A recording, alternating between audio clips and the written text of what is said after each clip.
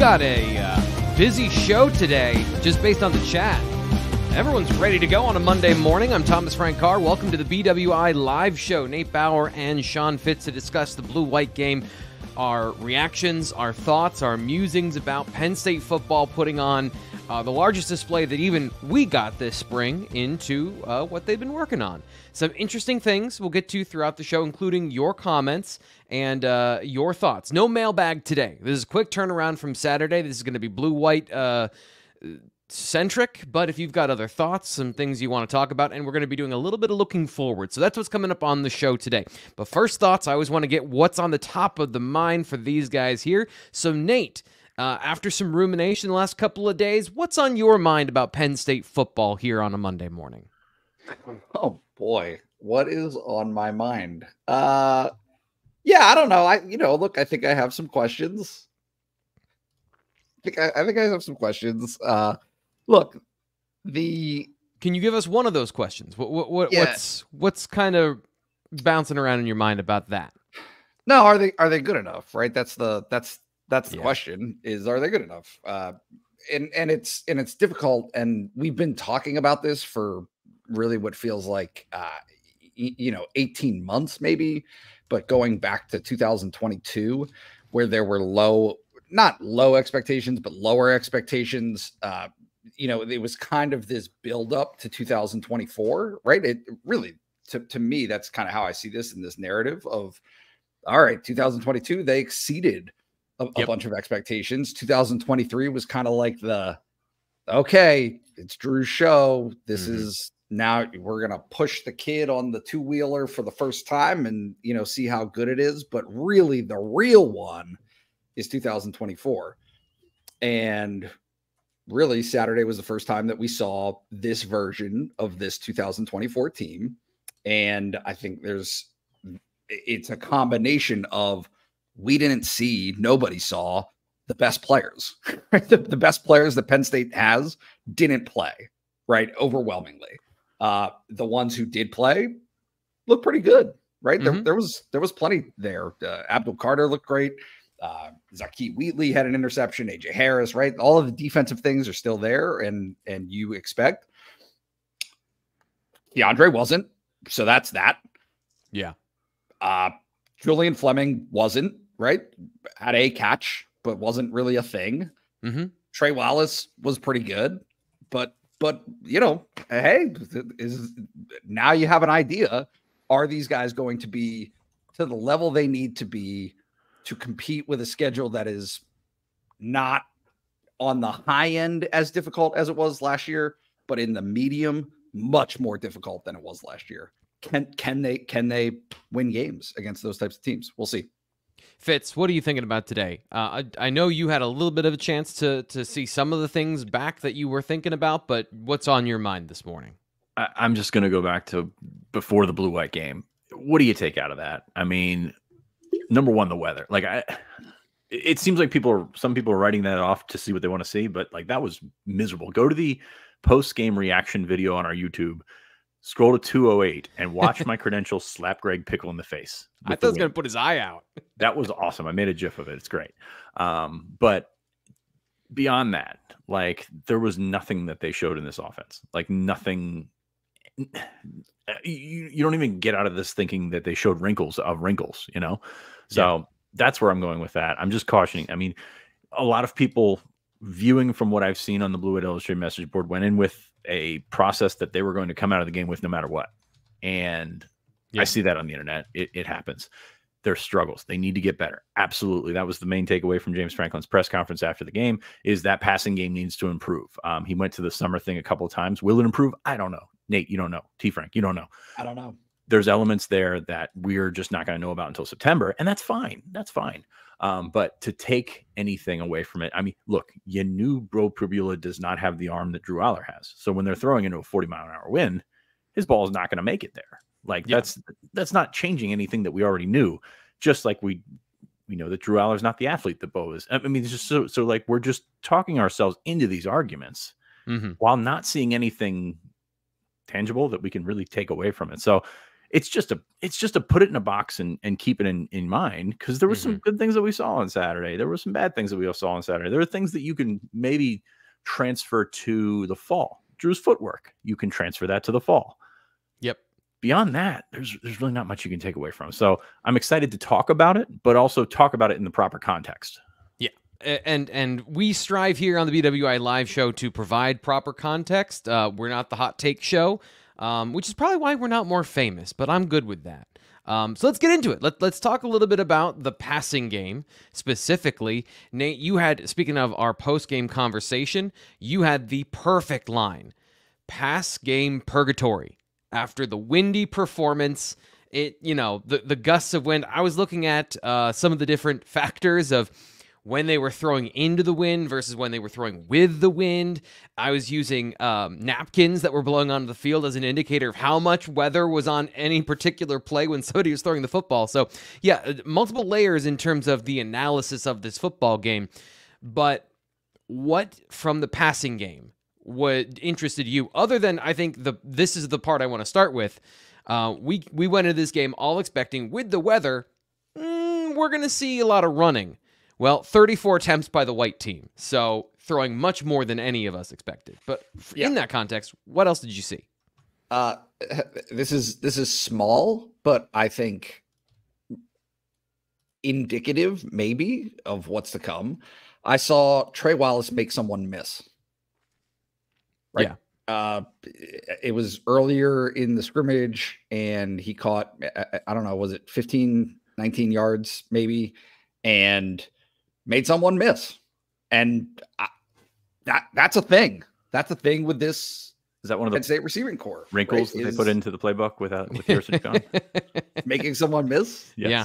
And it was good read by Drew. That was disguised coverage. He read it correctly. He got the ball out there quickly and allowed him the opportunity to go make a guy miss. So from a passing game perspective, it's hopeful. That's some good signs. I guess this is kind of where I loop back to is, all right, you know that you're not going to see scheming open type stuff, right? I mean, I guess to a certain extent what that defies what you just said. So yes, you do see a little bit of that, but you're not going to see what they have right in store. They're not going to show you any of that stuff. So to me, it is the purest representation of where is the athleticism and skill of these players, right? That, like, just at its most simplistic is Quentin Martin, right? Making a play or making a cut in space. What does that look like? Because they're allowed to do that. Like, you're not going to get your head knocked off, but yeah, you can do that. That's a thing that is able to be on display. And so, yeah, ABR, I get it. I understand. Talk about a low bar, but that's something that didn't happen last season, right? Yes. On the whole, if we're talking about what the receivers did last season, if you talk about Nate, not just last year. We're going back to 2022 with this group saying, I remember being at winter practice last year, spring practice last year in March, and hearing Jaywan Sider say lowest yak of any team in the Big Ten, or whatever he said to his guys when they were in their tackle breaking drill. So this is 2 years now in a row where they've talked about making guys miss. So low bar, yes, but that's where these receivers and this passing game is. Step one, catch the ball. Okay. They did that plenty last year. They caught most of the passes, but nobody did anything resembling what Parker Washington did against Ohio State 2 years ago. And that's the issue. So if there are some signs of hope for Penn State along those lines, I think you could take a little bit of something from that, especially in the absence of Keandre, who was kind of universally acknowledged, I would say, within the program as being the guy that made everybody miss. Yeah, big plays, whether or not it was tackle breaking or breaking angles. I think there's, it's important to have those distinctions too. I think Trey Wallace can break some tackles. Fitz, maybe a low completion percentage, what we can get to in a second, but big plays, part of the offense yesterday. We saw some downfield passes despite the wind. They did throw it downfield. That was good. I mean, you threw it downfield to the guys that I think you wanted to throw. You wanted to test it downfield to, so that was good. You also got pick plays and sort of levels that you were working with before. Yeah. I mean, hey man, low bars are low bars. Like we're excited by the little things here because you want to see some sort of growth. So yeah, I mean they were able to throw not able to throw the ball downfield, but they did throw the ball downfield. It was more interesting than last year, I guess. But spring games, man, this is where we're at. I'm curious to see where they go in the next couple of years, more so than evaluating what we're going to look for in the 2025 spring game. So this is, we've kind of talked around it, but both quarterbacks under 50% or at 50% completion percentage in the game. Wind is a factor. What do you guys think of that? Nate, what do you think? What are your current opinions on trying to discern what's important to know about the consistency of the passing game from yesterday? Or Saturday, excuse me. I would have to go back and watch more closely, but I felt, again, this is just kind of an instinctive reaction, that a lot of the misses weren't close. Yeah. And because of that, it's again, perfect purgatory. How much was the wind involved? How much was Drew Aller's mechanics involved? And how much were the receivers doing what they were supposed to be doing? And I don't know the answers to any of those. Like, I can't sit here and say definitively. I'm sure they're sitting in the film room today and they know, right? Like the Drew knows what was a bad pass, right? Bo Perbula's pass to the sideline that was intercepted. I have no idea what happened there, right? Like, what was that?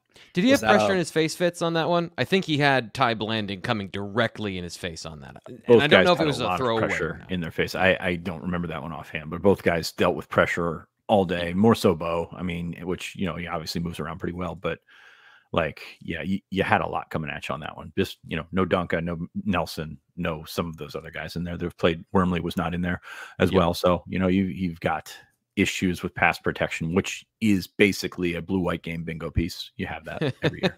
Yeah, for sure. And no offense to those guys up front.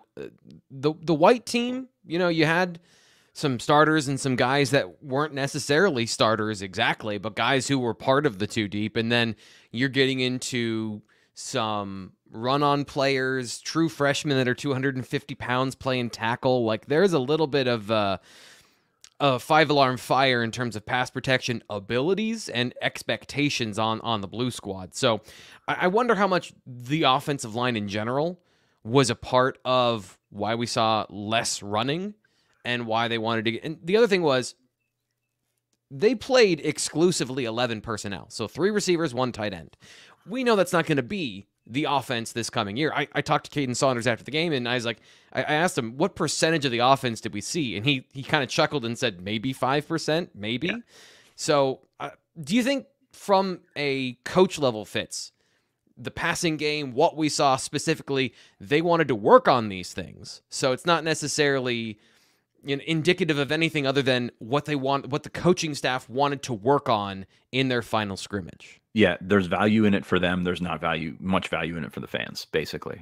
But you work on those, those routes, which are basically your base routes that you go out of, and then there's more branching out, if you will. There was a lot, I thought, of miscommunications, like a lot of throws that as soon as the throw was gone, they start chirping at each other, which is fine. I mean, you've got to get on the same page somehow. But I think there was a lot of that. It's better when it happens in April than when it happens to Dante Cephas in October. That's kind of where you're at with that. So some of the things that you kind of expect to go along with it. The worrisome parts. Some of the stuff that we talked about last season about the, Drew's feet, and not so much happy feet, but like getting settled on the back foot and then, rocking back and throwing some of his dump offs and things like that. I think that's the concern that you kind of take away, is that's still there. And you didn't expect it to completely go away, but you want to see a little bit of progress moving forward in that aspect. And I think it's, for the most part, correctable.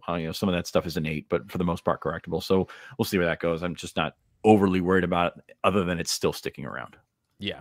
I'd say the part that I noticed, because it was more noticeable this year, during this particular game is we know that, he had a tendency last year to bail from a clean pocket, drift out to his right, do some of these things that are comfort in the pocket level things. I thought he did a better job of resetting and managing pressure, managing the pocket. I still think sometimes he looked uncomfortable in a compressed pocket, but he did a better job of having his composure. The problem was when he was moved off the spot, the ball was inaccurate. And again, wind, because those throws were 15 yards down the field on a deep crosser or a deep over.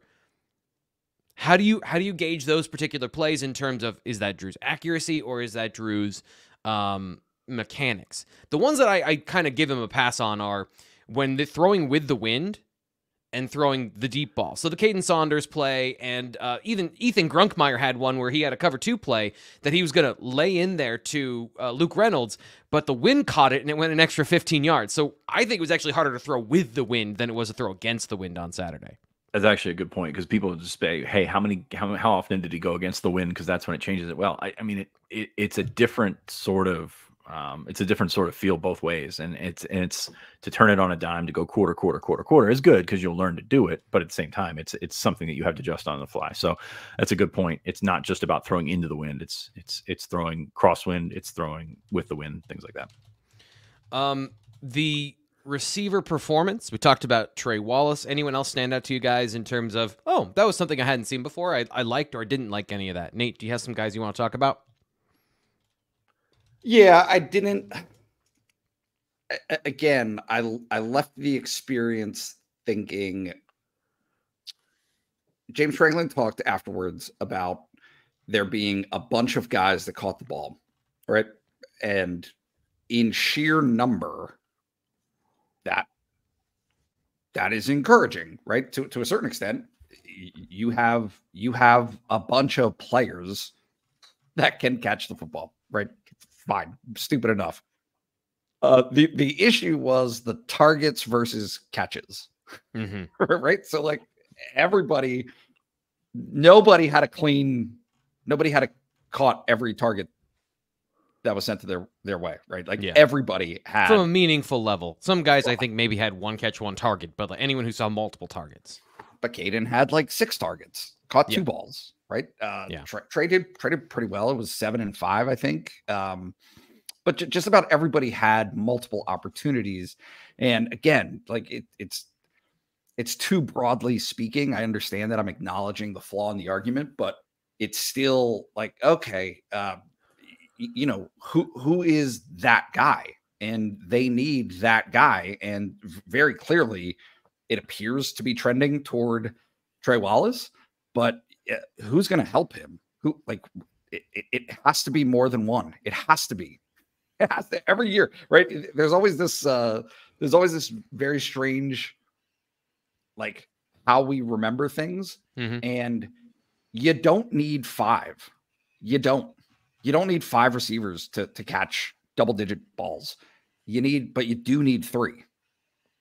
You got to be there. And after number 1, I'm not sure where 2 and 3 are coming from. Put a pin in that thought, because we do have to get to something here on the show.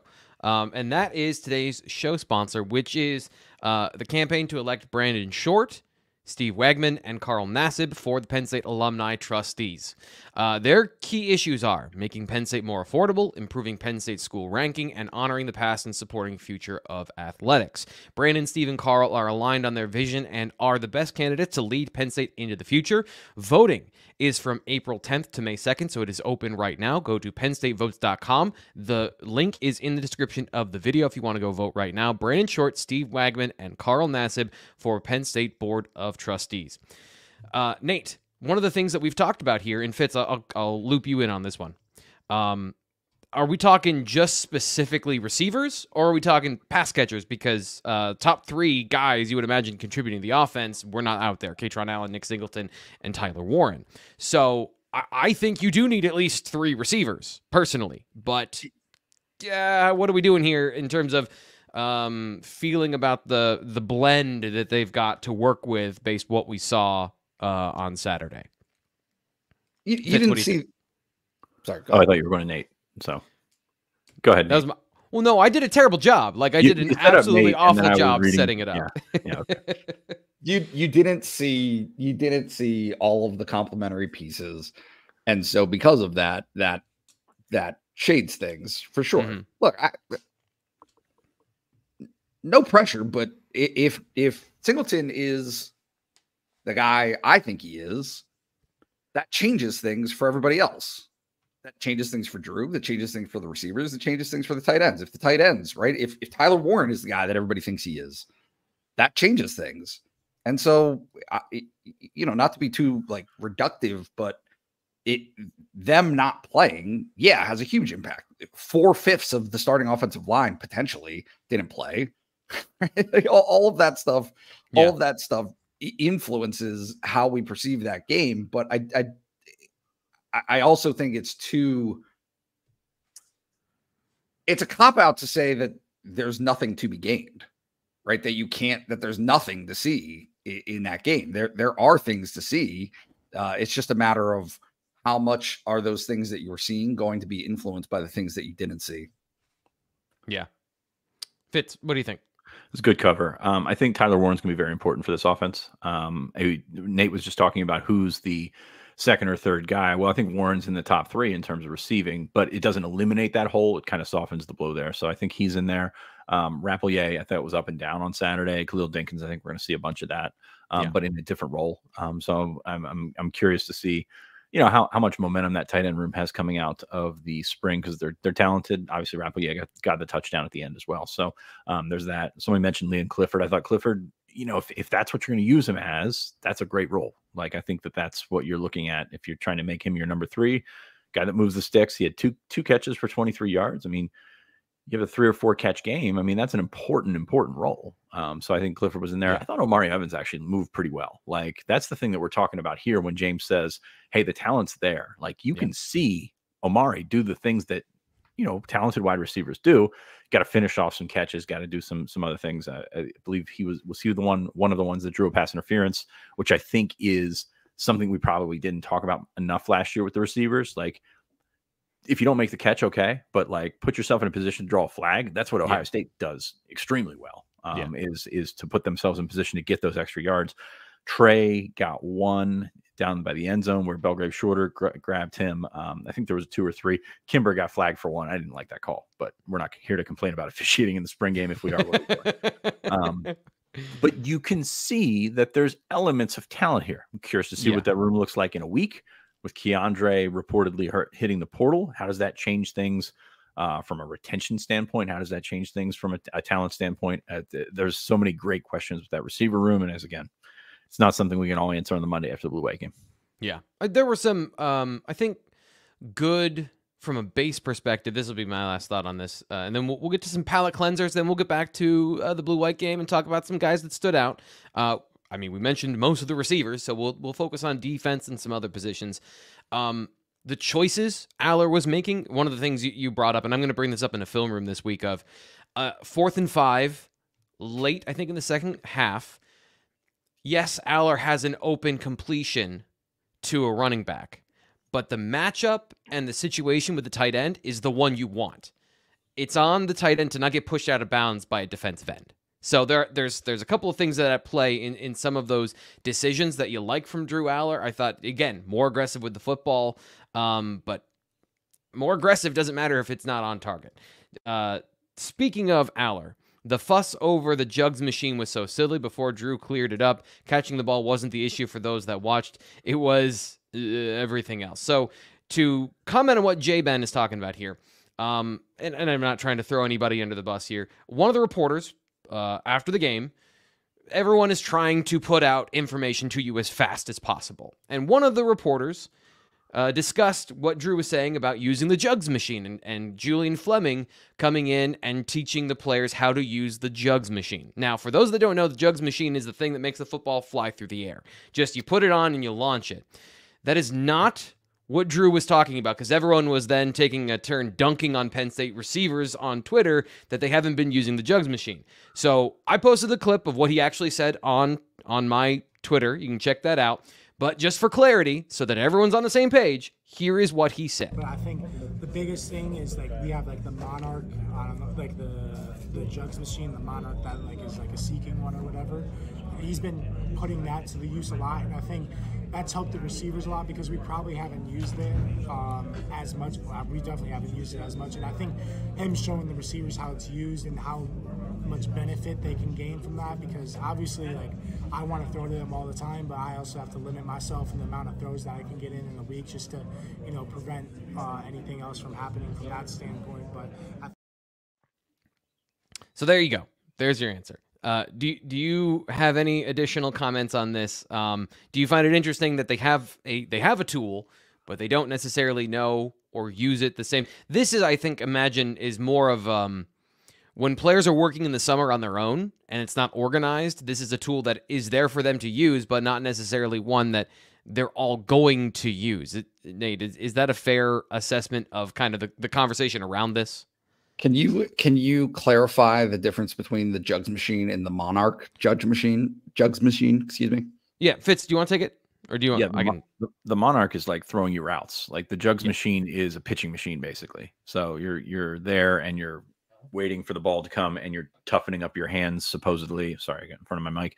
Toughening up your hands. Where the Monarch you can program it to throw the ball where you want it to go, throw the arc, throw all this different things that makes you. It simulates it coming out of a quarterback's hand. The dumb stuff here is it's more about the methodology. It's more about like putting yourself in the most efficient way to get the work done that you need to get better. It's not about the machine itself or that receivers weren't working to get better. It's about taking we're talking about this guy like a freaking Dalai Lama, like talking to these receivers that have never, touched a football before. Like that's not what this is. Yeah. It's about learning to work as if they were, in a different room, in Ohio State's room, and taking what they know and adding any sort of, sponge, being a sponge and taking what they can take in. It's not a situation where they're not working, right? Yeah. I think that there's probably parallels to, and I can't remember if Sean Clifford said it or maybe even Drew last year, but effectively. You have guys that watch film like they log hours and hours and hours and hours of film watch, right? At film study, and have no idea what they're looking at. Right? Like some people on the internet would say that's me. That's me too. Yeah. Well, except for the hours and hours. But you get the idea, right? Is early in your career, if somebody doesn't teach you how to watch film and the things that you're looking for, the things that are applicable, then you can put all the time in the world into doing that specific aspect of your preparation. And it's not benefiting you. It's not giving you the payoff that there are other ways that the further you progress in your career and the more that you're around a guy. I mean, that's again, the number one thing about Julian is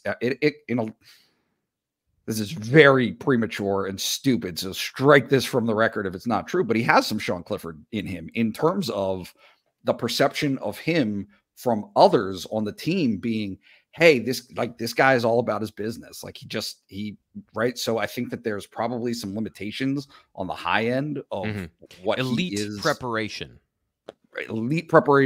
that serves him well. And more importantly, can serve as an influence to the other guys in that room. JC Corrigan says this in the chat. He says, T. Frank, we went to the restaurant and they served us chicken. I think this is his analogy for the game. As you discuss pass catchers, what kind of distribution changes do you see from Yurcich to Andy Cole-Nicky? That's one of those things we can't really answer because of the blue-white game. But it is, I would say last year, the offense and the point of the offense was to serve the defense. So that was the offensive personality. They were more, generally, Mike Yurcich picked a receiver, think Jahan Dotson 2021. That is the focus of the offense. Keandre Lambert-Smith was the focus of the offense last year. I don't think we have enough information to know exactly who the focus of the offense is going to be this upcoming season. Chad Landers says, that's what I want to hear from T. Frank. Chad, I don't know specifically what you meant here. You got a couple of things in the chat, so I don't want to respond to the wrong thing. Let me know what you want me to respond to later on. But we had to get that one up there, yeah. Yeah, I was confused. I didn't want to leave him on red So I wanted to make sure, like, whatever you want to hear, I'm here for it, but I just didn't want to. I want to make sure we didn't have the wrong thing. What were we talking about? Because I totally got derailed by that. Probably the passing game. I don't know. Yeah. Let's move on. Let's move on to something a little lighter, and that's the transfer portal. We'll get back to the blue-white game here in a second, but the transfer portal opens tomorrow, guys, I think. So let's give a primer to everyone watching about the transfer portal and what is about to happen. And I'm going to start with this in the chat because, Nate, I want you to, once again, I've seen this 2 or 3 times on the internet, please explain to people that this is not exactly where we are when it comes to the transfer portal. Chad says, not picking on you, Chad. They also the elephant in the room that over 10 guys are going to have to make room for scholarships. So Penn State will have to weather that next storm. Penn State, we've talked about this a bunch of times. They're over scholarships. Everyone wants to know how they're getting to under the scholarship limit. Are they going to have to cut 10 players in order to make room for the 85 scholarship limit? No. Okay, why? Because it's all of this is money laundering, right? So let's just clarify that college athletics is money laundering. That's what it is. And so you just pick and choose where your money is directed to. And so the NCAA says you have to have 85 full scholarships, right? And wrestling's the same way. We can have this, like, wrestling has 9 scholarships that they, right? Mm-hmm. But instead of using 9 scholarships, they break it up into other players. And so you don't actually get a full scholarship necessarily if you're a wrestler. Football's the same way. Okay, yeah, they're going to have 85 full ride scholarships for sure. But NIL changed things. And even before NIL, I think that there were some things, whether Penn State was doing it or not, but right there, it's creative accounting, right? Today's tax day, creative accounting, right? You figure, you figure out where your tax breaks are. You figure out what are the things that we can maximize the rules to the best of our ability. And in the NIL era, the best way to do that is to say, hey, kid who is not on scholarship but has played really well and has earned a scholarship, we don't have a scholarship for you in the traditional sense, but you're going to get paid from the collective the amount or more that scholarship's value is.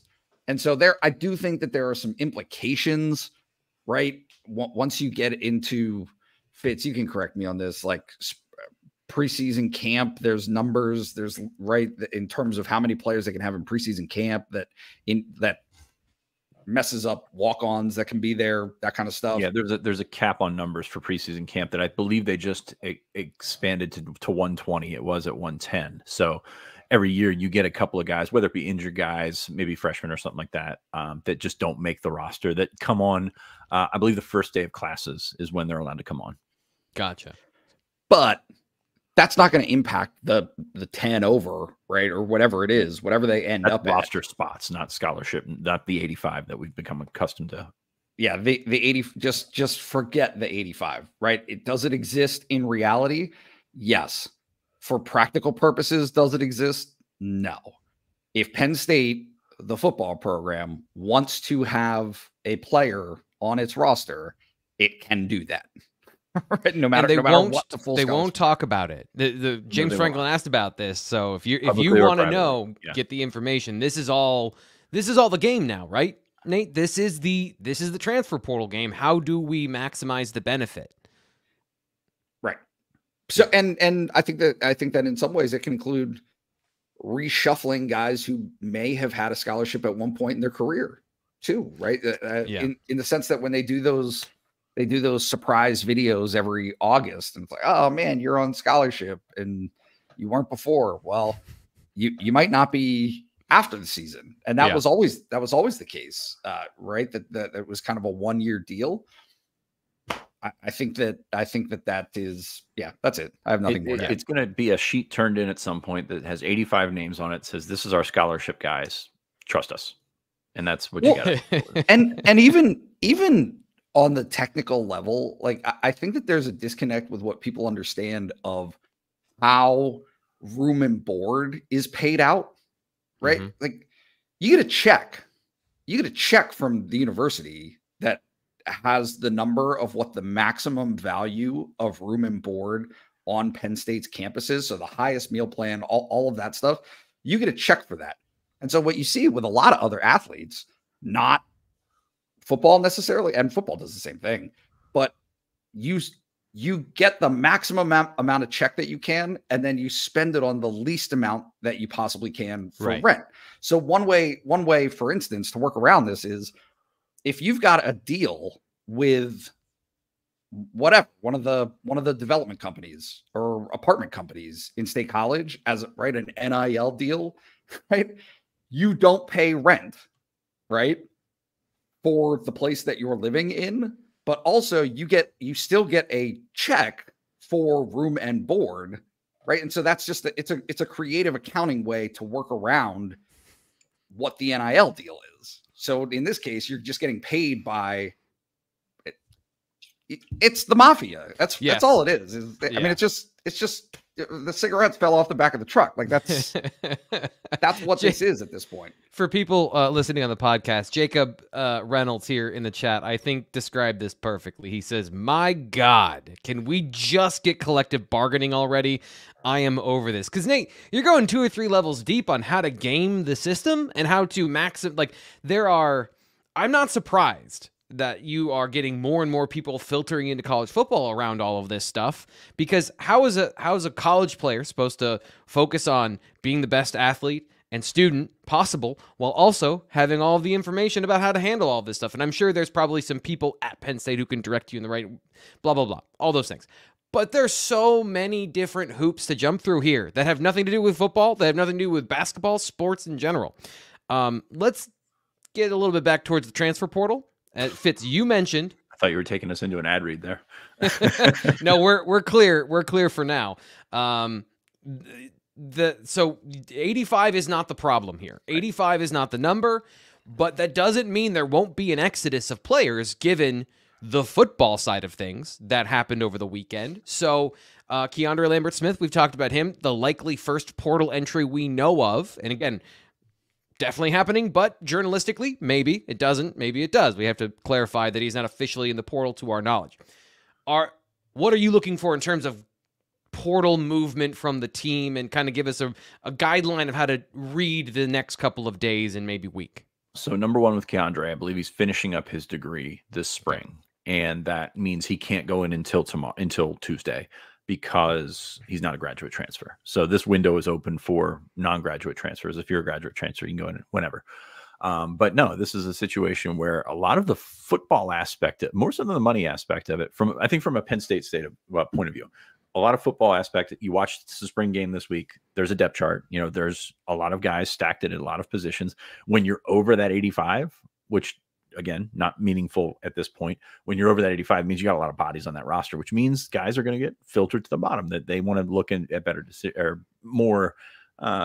better decisions for themselves, I guess we can say. Mm-hmm. So that's, I think, more opportunity, maybe. Yeah, opportunity is the word that was escaping me there. That would have been much better. But I think so it's interesting looking at recruiting, looking at portal. Like some people just want to say recruiting's all NIL now. A big chunk of it is not. A big chunk of it is the conversations that we've always had. It's just that, it seems different because there are guys that are whose recruitments turn on a dime, and you can point at it and pretty clearly say it's NIL.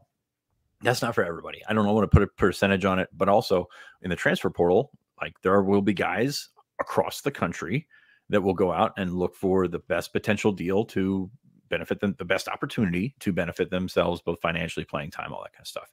But there's still a football aspect to it. These guys still want to play football. They're still on this roster. They're still providing a role that maybe they don't think is good enough. And that's a conversation that goes back no matter who the coach is at Penn State, and no matter which college you're playing at across the country. So there's still elements of this stuff, because I think we want to throw our hands up and say it's all transfer portal, it's all NIL, everything's ruining the sport's broken, whatever.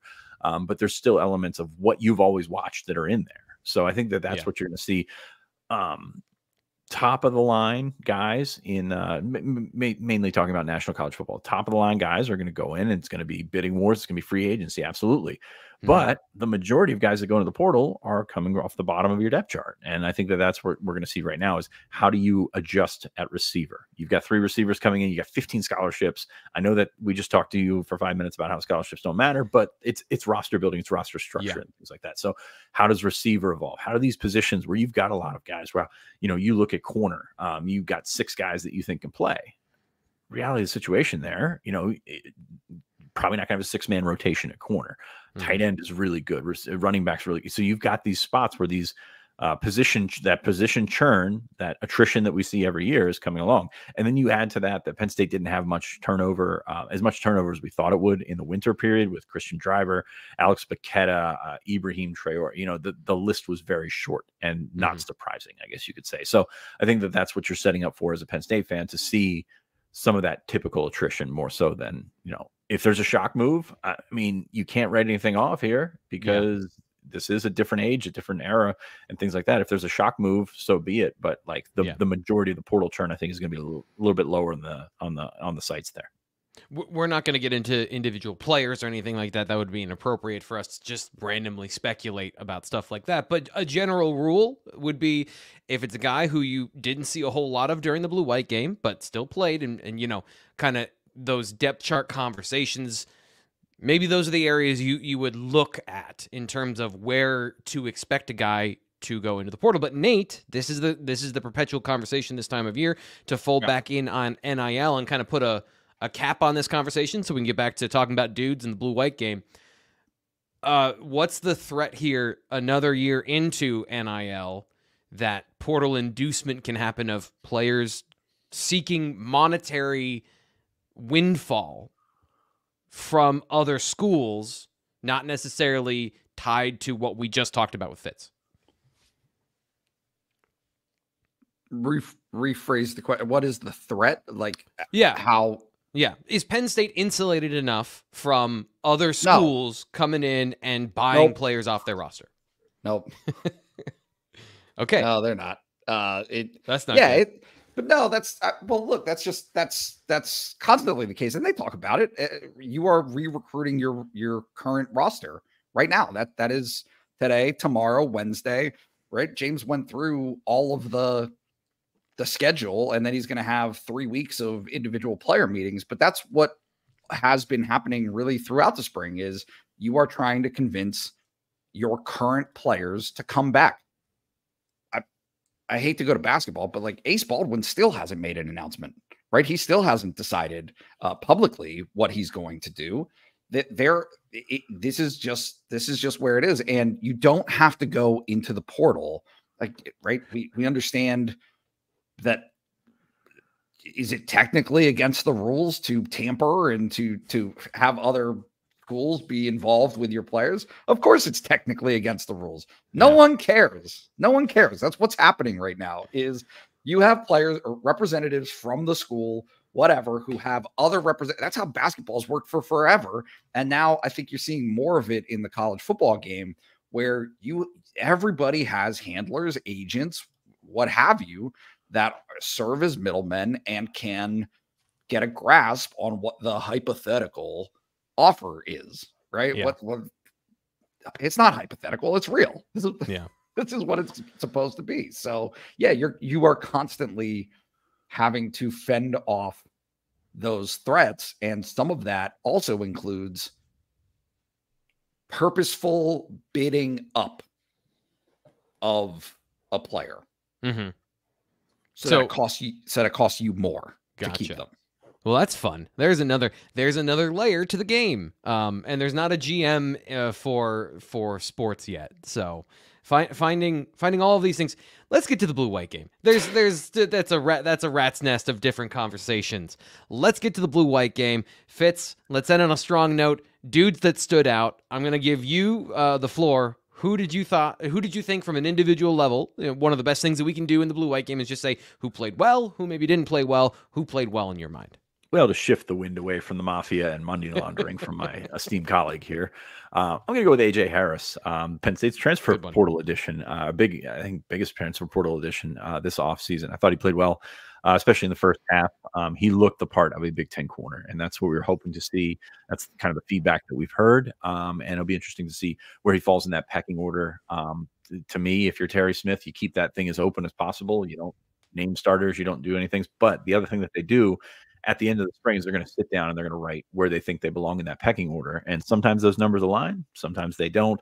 I think last year Storm Duck put himself at 5th and then left. So that, that's kind of like where you're at with this whole mindset of how do you fit into the room. But I think AJ Harris seems like he fits really well. I'm excited to see him. He had some good coverage as well. The physical stuff is kind of his hallmark, but the coverage was there as well. Yeah, he was fighting with the top receivers and seemed like he was making things hard for the passing game. Nate, who did you think stood out to you in your expert opinion? I didn't put this in the list, but can I steal Amin Vanover? Absolutely. Okay? Yeah. Yeah, I think it's Franklin afterwards pumped him up a little bit. Obviously, he made a play, made a nice interception there. But all of the conversation this offseason has rightfully been on Abdul's change to defensive end and deny at that position. But again, you need more than 2 at that. I think defensive end spot. So I thought it was notable too that talking about Abdul, if we can, finish up here on Amin, but Abdul wasn't the starter on the white team. He was a situational pass rusher, and we were wondering how this would all shake out from a depth perspective and who'd be the starters. And I think it's meaningful that Amin was the starter in the blue-white game and was with that first unit, Nate. Yeah, we're gonna see. Right, we're gonna see how that shakes out. I think that it is naive to not think that Abdul will be used extensively. Yeah, but also, like somewhat situationally. I don't know. Like I just think that everybody, the way that Amin said it afterwards, because I talked to him, he was like, look, like Abdul coming to defensive end helps me. Right. We will all have reps. We're all going to have opportunities. There's more than enough to go around because you're playing at your highest. The fatigue level is not a factor when you can have a rotation and depth that is as good as it appears to continue to be for that unit, even after losing 2 starting defensive ends. Fitz, what did you think of Abdul Carter? He's really good off the ball. Somebody mentioned that he was offsides. I didn't look that closely, but he didn't get called offsides. That's the important There's a thing. Couple times, but good jump on the snap for sure. Great jump. I mean, we talked about that last week on the show about the differences in body type, athleticism of that defensive end room. We talked about Jameel Lyons being the snap, like the twitchy guy. Carter's got a little bit of twitch to work with. So interested to see his development in pass rushing attacks. He put on a spin move the other day that when he gets that down is going to make some people look silly. It's not down yet. So he's going to continue to improve upon that. I think he's on the right track. Far be it from me to doubt the athletic spectacle that is playing defensive end now. We have somebody who talked about that expertly in T. Frank's film room. Landon Tangwell broke down Jameel Lyons and Abdul Carter and that spin move specifically. We talked, it wasn't just Abdul. I made this point, I'll make it now. Lots of dudes were trying that spin move on Saturday. From I think Amin on down, there's a lot of spin cycle out there. So just an interesting thing. You'll get more information over BlueWhiteIllustrated.com and T. Frank and Landon's film room later today on that particular one. Jameel Lyons was very good fits. Landon was very, very high on Jameel. What did you think of his performance? I'm sorry, that's a great line from in the chat here. Jameel is every bit of what I hope to see, just a wrecker, like a wrecking ball. Again, put him with Carter in the sense that he's got things to refine because he is right now just like clubbing people and going, which is great. That's fun to watch at least. But yeah, he's got some game wrecker in him, and I'm like, you don't want to take away too much because the offensive tackles overmatched, the offensive line overmatched. We expected that going in, but like the twitchy, just get off the ball and go type things. There's a lot to like there. Just from talking to people in the building, maybe the highest ceiling out of any of them, but still a ways to go in that situation. By the way, Joseph McPoy got a sack in this game. Not close to being in the rotation, I don't think, but really cool to see when he got here, just walk him in a straight line and get him where he needs to be, that's great. But he's made progress, and that's really cool to see some of those guys sort of step up. A play in 3 parts that Fitz pointed out here in the chat. Kendrick Collins says they never talk about Adavian Collins. Corey Smith responds, "Are you an Adavian Collins fan?" And Kendrick Collins replies, "Yes, I'm an Adavian Collins 29 fan since birth." So I'm going to do some detective work and imagine that Kendrick Collins is related to, if not the father of Adavian Collins. So welcome to the show. Super happy to have you. Well, let's talk about Adavian Collins, shall we? Yeah, let's talk about him. All right. Penn State's got 6 corners they think are really good, and they got 2 freshmen that they think are really good as well. Collins came in. He came from Mississippi State. For the background here, redshirt freshman, basically took another redshirt year last year. Of course, when you take a look at Penn State's cornerback room last year, 3 guys are going to be drafted. Cam Miller played a bunch. Zion Tracy got in there as well. I think that where Collins came, and Terry Smith kind of said this last week, where Collins was last year at the end of the year to where he's gotten now has improved more than anybody in that room, basically. That's big when you take a look at the guys he's going up against. So did he jump Zion Tracy? Did he jump Elliott Washington as well? That's a big deal because Terry Smith has played 3, has played 4, has even played 5 corners before. And I think Adavian Collins has put himself in a position with the work that, from talking to people in the program all offseason, with the work that he put in this winter, really got where he needed to be. So I'm excited to see how that shakes out. It's very interesting because you've got not only the elements of 2 transfers added to that room, and then 3 on top of that when you talk about Collins last year. That's a lot of churning, if you will. So I'm very curious to see where that stays. But again, keep it open if you're Terry Smith. Get all those guys reps because you just kind of give that room the benefit of the doubt because it's a really good it's become one of those assembly line rooms at Penn State. Yeah. And it's a very good talent pool that Penn State is having compete right now. Right. Nate, we have a lot of guys left on the list, a lot of good standouts. Let's get to the one that I think fans want to hear more about, and that is Quentin Martin. What'd you think of the running backs that did play on Saturday? Good. I didn't think anything was necessarily spectacular. I didn't think he had some big holes to work with from my recollection that were pretty good. Look, my expectation, forgive me, is that Nick Singleton and Katron Allen are going to have 95% of the carries, right? Yeah. Certainly you saw Trey, but I guess my point being is it important for development in that room? Because there will come a day, probably sooner than later, when Singleton and Katron aren't there. Absolutely.